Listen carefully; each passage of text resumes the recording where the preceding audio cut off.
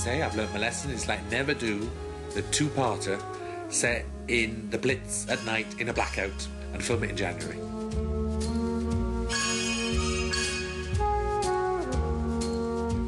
Everybody lives! That's great.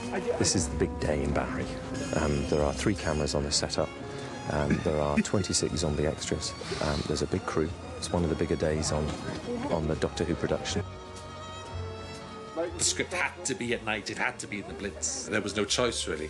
It was that railway station where the bomb is found, where the cylinder, the Chula cylinder, is found on episode 10. Was, I think, the hardest shoot of the whole thing.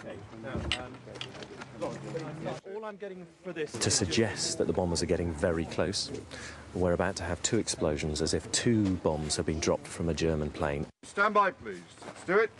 So we've got a special effects team rigging 2 large explosions with the zombies walking forward. Action! Go 1.